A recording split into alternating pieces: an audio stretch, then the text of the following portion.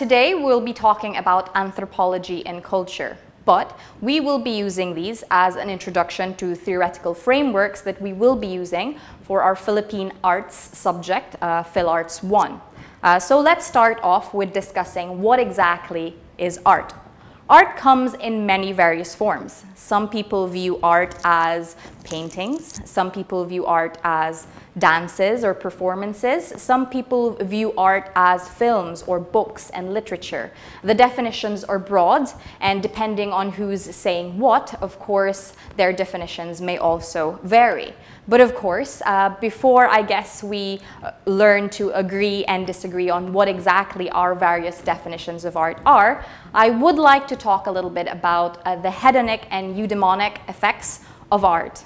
Basically, the differences between a hedonic way of looking at art or a eudaimonic way of looking at, well, the effects of art is that one views art as a form of escapism that distracts from the more important things.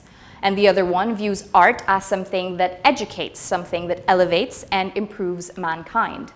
This actually started from early philosophers such as Plato and Aristotle. This was a case of teacher teaching the student and then student perhaps surpassing the teacher. I guess that depends exactly on which viewpoint you would agree more with. But Plato used to talk about art as simply being for art's sake, whereas Aristotle kind of agreed or believed that art was something that was more elevative. So in order to fully understand art, I think we need to look at all of its various aspects and dissect it using these facets and various lenses. And that's why we're going to begin with the lens that is anthropology and culture. Anthropology and culture, according to Luke Lassiter, is rather difficult to consider on its own. Basically, you cannot think of one without the other, primarily because anthropology, especially modern anthropology, is concerned mostly with understanding biology and human culture within itself. So there goes the debate of anthropologists versus culturalists. So over the years, we have had many various theorists who have come to agree and disagree on the nature of anthropology and of culture. So the former, which are anthropologists, define culture as a particular way of life, whether it's of a people, a period, a group, or of humanity in general. Whereas the latter asserts that culture is the abstract noun which describes the words and practices of intellectual and especially artistic activity.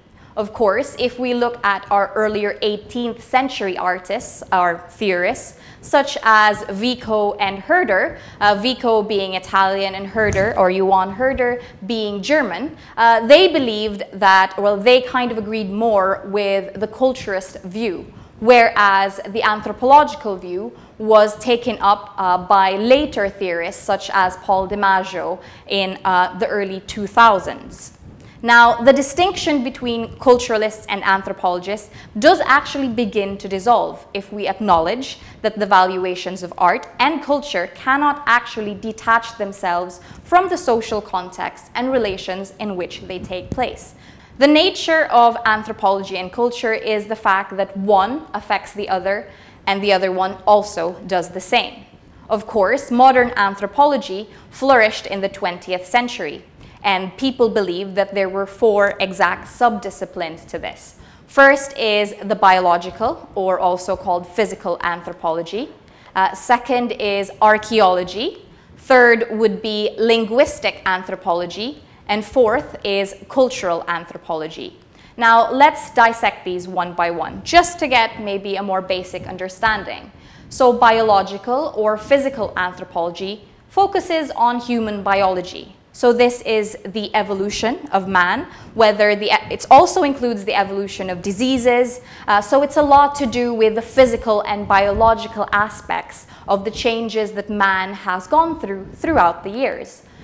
Archaeology, similar to the first one, also thinks about these changes, but rather than centering on humans themselves, it rather centers on human technology or the artifact. So although both include digging up graves or maybe digging up archaeological digs and coming up with evidences, one is more to do with the human, and therefore maybe it would be a dig with bones, whereas the other one would be digging up archaeological artifacts that they could then use. Of course, these artifacts aren't catalogued and used specifically for the idea that it would talk about the artifact itself, but rather what this artifact does, what its purpose would have been, or how in a way it would have affected human society and then led society to act or think in a certain way.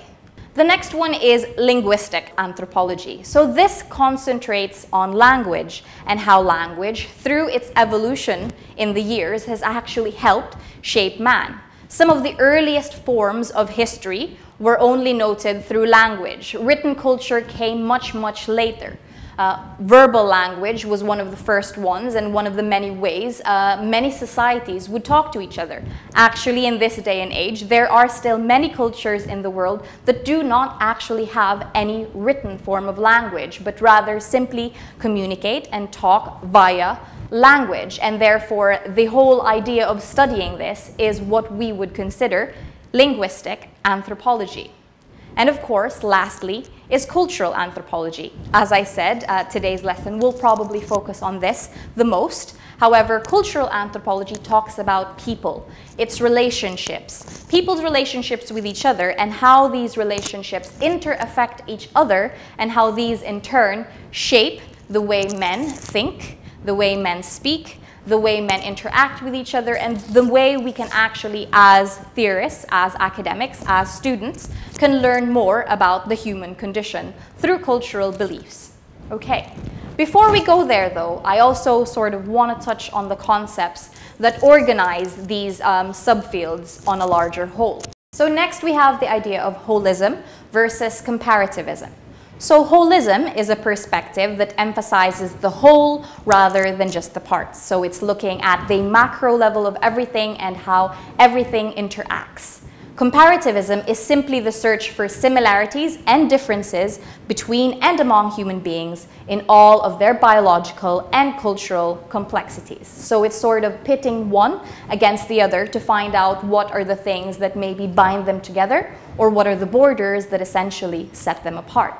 So there are many ideas to sort of understanding holism and comparativism, and I'm going to go through some of them.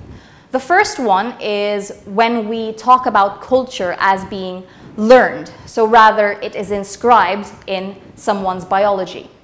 Culture, when taken in its wide ethnographic sense, is that complex whole which includes knowledge, belief, art, morals, law, custom, and any other capabilities and habits acquired by man as a member of society. This is a text that was mentioned by Edward Burnett Taylor. He mentions that culture is a shared and negotiated system of meaning. So essentially, culture is better understood as a process. People like you and me constantly negotiate meaning with ourselves and with others. I'm going to sort of go through examples that may help you understand this a bit better. So let me start with the example of family culture. In order to look at this, then we need to look at a family culture. After all, family is the very first and most basic sect of society in which we learn. If you want to see what type of music an individual likes, look to see what their parents like. Chances are, if your mother likes a certain type of music, you will probably have acquired the same sort of taste for music. Of course, understandably, as you grow older, as you evolve, you may pick and choose different types of music of your own, but right at the very beginning, it was that initial influence which would have probably opened your eyes to the idea of music. The same goes for maybe habits in eating. Now, take for example, the average Philippine meal setup. If people were to have a meal in the Philippines, I know everyone would be familiar with the idea of the lazy Susan. It's that round, circular center table that exists within the table where food is placed, and you can easily twirl it around so people can access the different foods. If the lazy Susan does not exist, Filipinos are still quite used to having food placed on the table, whether it's, rice, the different types of food that go along with rice, salads, you know, dessert, everything is placed there, and it's a free-for-all.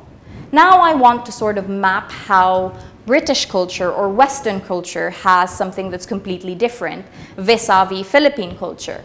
Now in the West, the way they serve and plate food is very, very different.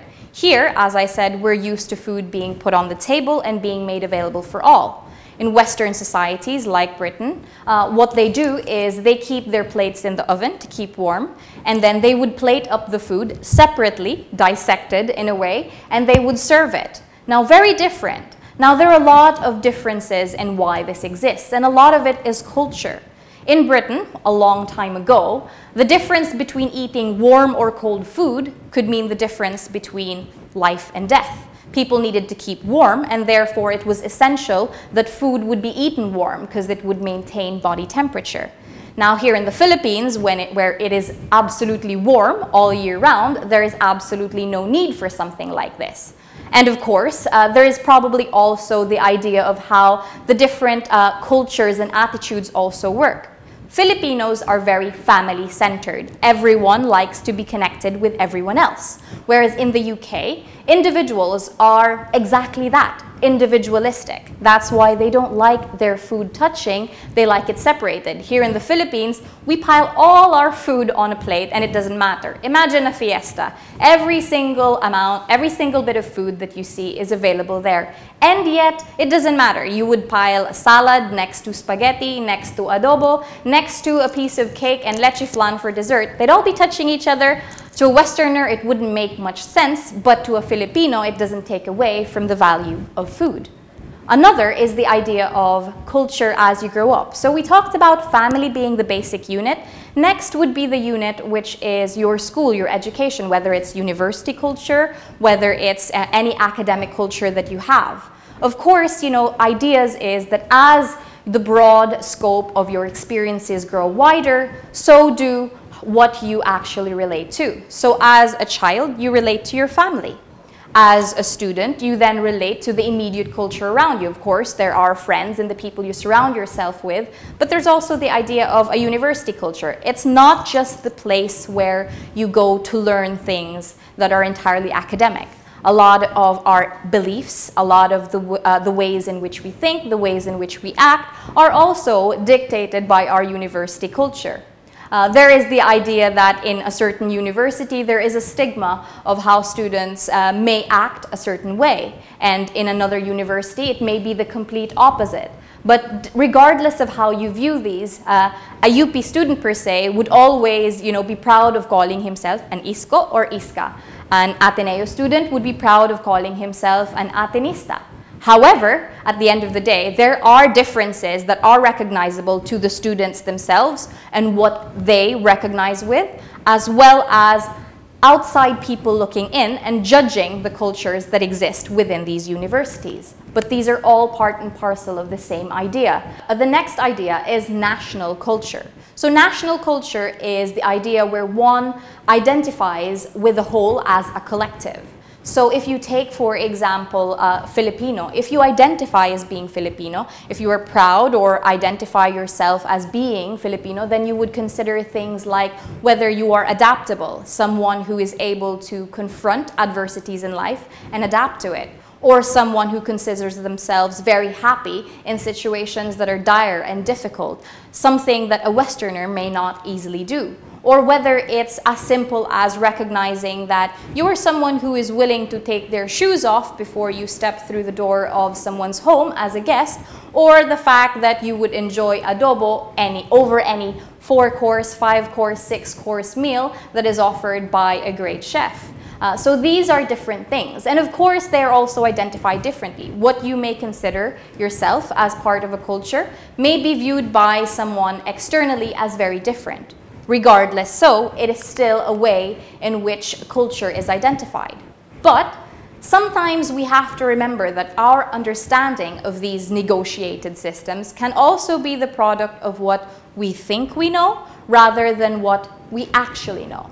If I were to ask someone how they would describe someone who is a D&D player, some people might answer, what even is a D&D player? Some people who are familiar with the term may say that I would imagine a D&D player to be someone who is quite nerdy, someone who probably hasn't changed their clothes for a week, and someone who is probably not like me or not like the average person. However, they would judge this, if they do not themselves know a D&D player, based on images that they see on the internet, something that they read in a book, something that media projects. A lot of the time, we aren't actually aware of these shared cultural meanings, but rather we take these shared cultural meanings based on hearsay or based on information that we actually learn. Now, say for example, if I were to ask you to think of someone from a certain religion, if I were to ask you to think of someone who was a Muslim, what would be the first thing that would come to mind? Maybe you'd think of traditional costume, maybe you'd think of prayer 5 times a day, but sometimes you forget that Muslims can look exactly like us, dress exactly like us, and they would be no different from us. And yet, what is the first thing that your mind jumped to? It would have been a stereotype. So this is probably a very good example of a time when we judge things not based by what we actually know, but rather by what we think we know based on things that are not necessarily directly our own direct experiences. Therefore, I guess we need to consider that knowledge is the process of learning and discovery, and knowledge is understanding that is gained through experience. It is grasping something in mind with some sort of certainty. So next, I would like to talk about oral traditions. These are also a negotiated system that is learned. Here in the Philippines, oral traditions are rife within our society. You have a lot of ways in which stories are told. In the Philippines, especially here in Western Visayas, the fact of the matter is that a lot of our literature never used to actually be having pen put to paper or taken down in words. A lot of them were chanted by traditional chanters that existed within our region. And of course, there's also the difference of how we are taught. Now, if you imagine a Philippine classroom, what you would see would be a setting where, in most cases, there aren't enough books, maybe chairs may be a bit scuffed. It may be a setting where there's not enough. I mean, I'm not saying this of all Philippine classrooms, but a lot of Philippine classrooms, especially ones in far-flung areas, probably do not have as much in terms of facilities.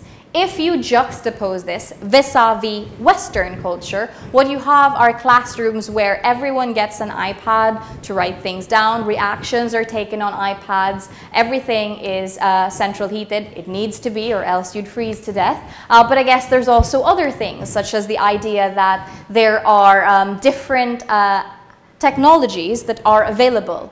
And these differences, as you can see, can map out the differences between two different cultures.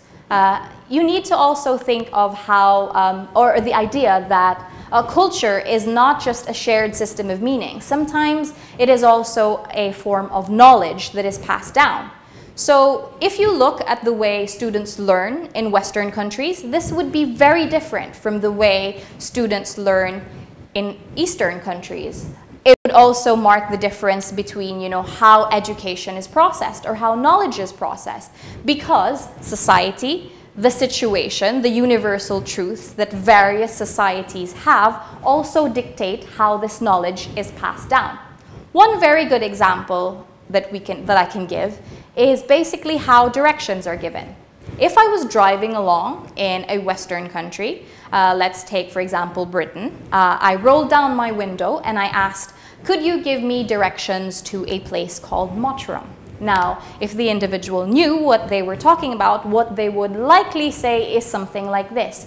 You would basically follow this M62 straight on until you get to the next roundabout, take the second left, follow the signs till you reach a McDonald's, take your second service exit to the right, and you'll be well on your way to Mottram. Probably because every single road in that kind of society is labeled. Probably because every highway has a matching sign and a matching service exit. Now, if it was the same situation here in the Philippines, you could probably imagine that the way someone would ask directions would be, can you tell me the directions to this barangay in Barotac Nuevo? And what you would get is initially, why? Who are you looking for there? Before they even answer where direction you're supposed to be going.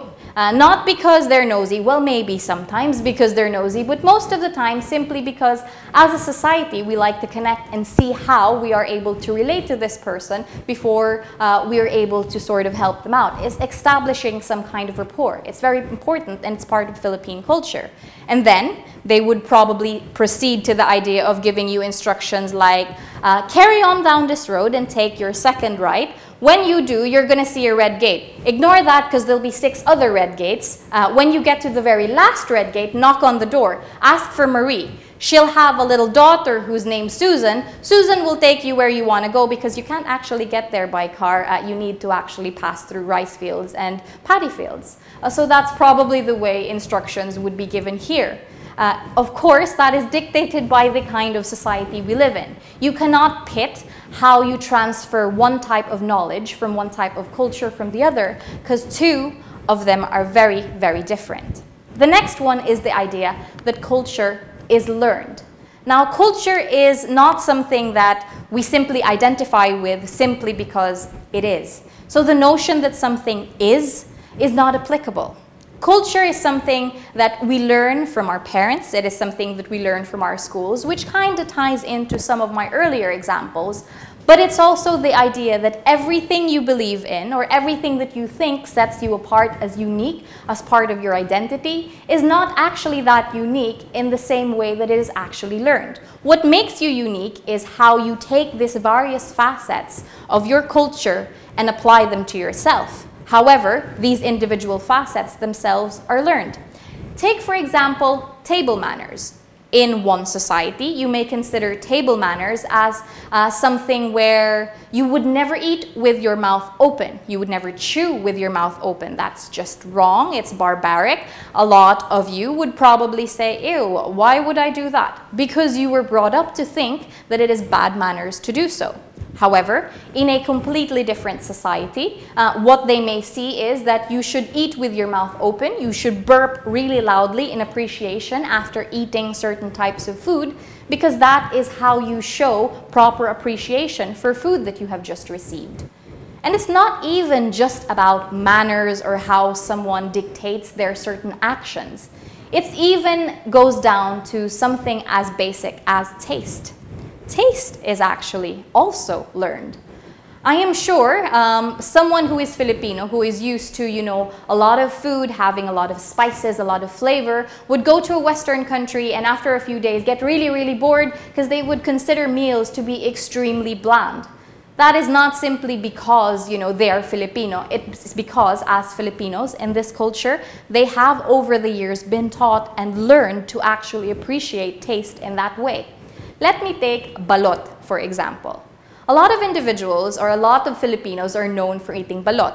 A lot of Westerners would consider this as really, really gross because why would you eat, a chick that is about to hatch, but because it's been cooked, it's okay. Now, I find that the taste, acquiring a taste or a flavor for balot is actually also learned. I am sure I can give an example of what I did when I was younger, as an instance that happened to me when I was younger, and I'm sure many people can relate. Now, when I was younger, I used to remember my uncles drinking around the table, and balot used to be one of the things that they used to love to eat with or to accompany with their drink. They used to call it pulutan. Now, as a young kid, I was curious. I'd never tried balot before, and I'd say, what's that? What does it taste like? I remember an uncle of mine cracking open the balot and saying, here, try it. I took a look at it, and I wasn't actually sure if I really wanted to try it. But the next thing that he says, sige na, inumin mo. And I did. So, hinigup ko, and then after that, I still wasn't sure of the taste. I actually thought I didn't like it. But the next thing he said was, tastes great, right? So, as a kid, you nod your head and say, oh, yeah, it tastes great. And over the years, we are conditioned to actually believe that we like a certain thing. Of course, not every Filipino loves balot. Of course, not every Filipino identifies with adobo. However, if you are exposed to something over and over and over again, the chances are you will either learn to love something, and then your identity is then something that is connected to that, or taken away from that, depending on how you battle against or embrace these things that are eventually taught to you. This process of learning, whether it's taste, whether it's table manners, whether it's the general idea of how we accept a difficult situation and get over it, this is all a process that is called enculturation. So often, it refers to the passing of cultural knowledge to children. But enculturation is also something that is a continuing process. It is constant, and it goes on through our lives. What we may learn today is something that we relearn tomorrow. It doesn't necessarily mean that something you identify with today, that is part of what you consider your culture today, may also be something that you consider as part of your culture tomorrow. Why? Because of the next ideal, that culture is also practice. Culture is considered as practice. It's not just something that you're taught. It's not just how knowledge is transferred. It's not simply a shared and negotiated system of beliefs and meaning, but is also something that you practice every day. And also, the whole idea of culture is not simply how you see a certain thing and how you practice a certain thing, but it's also how you then recognize this practice when you come into contact with someone from a different culture. So let me give the example of saying hello in France versus saying hello here in the Philippines. In France, a lot of people, would say hello. They would kiss each other on both cheeks, or simply, if they were walking down the street, they would probably say something like bonjour, good morning, or whatever it is that they want to say. However, here in the Philippines, we find that unless you are maybe in a university setting and you pass your teacher, so you feel like you have to say good morning, ma'am, or if it is someone that you know, say for example, the idea that it is a neighbor that you are aware of, the chances of you walking by a complete stranger down the road and saying good morning is much less, because they would probably consider you a weirdo for trying to initiate conversation when there was nothing that actually tied you to each other in the first place. Yet saying hello or good morning to someone in France is actually quite common, regardless of whether they are aware of each other's existence or this may be the very first time they met. That is a cultural difference. I mean, we're supposed to be really friendly, but it's not every day where you get on the Jeep and you say good morning to every single person on the Jeep, or hello. Most of the time, you try and avoid eye contact, look at your phone, or try and do something that, would make you avoid having to make any sort of eye contact with the other person. Another example, delivering post in a country like the UK. Now, a lot of the time, you get postmen or postwomen. They knock on your door, they give you your parcel, and they start conversation. Something like, are you going to poetry night on Friday? Or, hi, how are you today? And you have an actual conversation. And that conversation seems like it's quite on level with each other. It doesn't matter whether the person who opened the door is a doctor and the person who's delivering the post is a postman. The postman will not feel like he is in any way, shape, or form inferior or cannot hold up a certain type of conversation with that doctor. Here in the Philippines, we have an unspoken, in a way, class system, where people would judge other people based on how they act or react to other people in a certain way based on that cultural understanding or that class understanding. A lot of the times, if someone delivers mail, they would pretty much hand over the mail, and unless, again, there is that idea that your postman because it's the same postman who's been coming for years, the chances are, yes, you might have a conversation with him. But if it's a delivery guy from a courier service that you've never seen before, and the chances are you'll never meet them again, you'll probably never even bother speaking to them. And then, of course, there are expressions. Next example would be perhaps expressions of brotherhood, of camaraderie and friendship in countries like Sri Lanka. So in Sri Lanka, it's quite normal to see young men hold hands regardless of their gender or how they identify with their gender. It's quite common that there's no social stigma attached to this. So I have known friends, I have a Sri Lankan friend, and when he used to meet another one of his friends from Sri Lanka, the first thing they would do is clasp clasp each other's hands, and they'd carry on talking, and throughout the entire conversation, they would still be holding hands. Now, that's probably not something you'd see as often here. I'm not saying that young boys or men would be unwilling to hold each other's hands here. However, in the Philippines, a man holding hands with another man would probably hold too much of a stigma for them to be comfortable with doing that through an entire conversation. As a matter of fact, you know, they try and make handshakes as swift and as quickly as they possibly can, because of a certain idea that sometimes they aren't even comfortable with just the idea of touching each other. Now, some people say, you know, maybe this is something to do with how they view as an individual. But no, it's how society has molded them to believe that a certain action is acceptable or unacceptable in one kind of society. Essentially, interpreting experience refers to both the ways we interpret the experience of the self within a particular culture, and also how we encounter and experience others, whether they are of a similar culture or a different culture entirely. And that's why, you know, when we think of, in a broader scale, the idea of culture and how, you know, this knowledge is passed down, how it is learned, it is something that's really important to consider traveling. I think traveling opens and broadens the mind, because when we consider everything that I've talked about today, one of the important takeaways that we must remember is that human behavior in itself does not carry meaning. So in and of itself, it doesn't actually have to mean anything in particular. Eating with your mouth open doesn't have to be a bad thing. Walking down a street naked doesn't have to be a bad thing. Shouting at someone and punching them in the face probably did not hold meaning in itself until a specific society said it's wrong to punch someone in the face. It's wrong to shoot a gun to kill someone. It's wrong to eat with your mouth open. It's not good manners to talk when someone else is talking.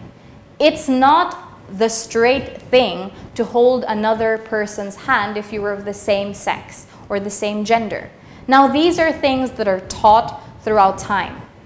In and of themselves, you know, you aren't born and think that something is wrong. You are born, and as you grow in your families, in your culture, in your society, the ideas and beliefs that you develop also grow along with you.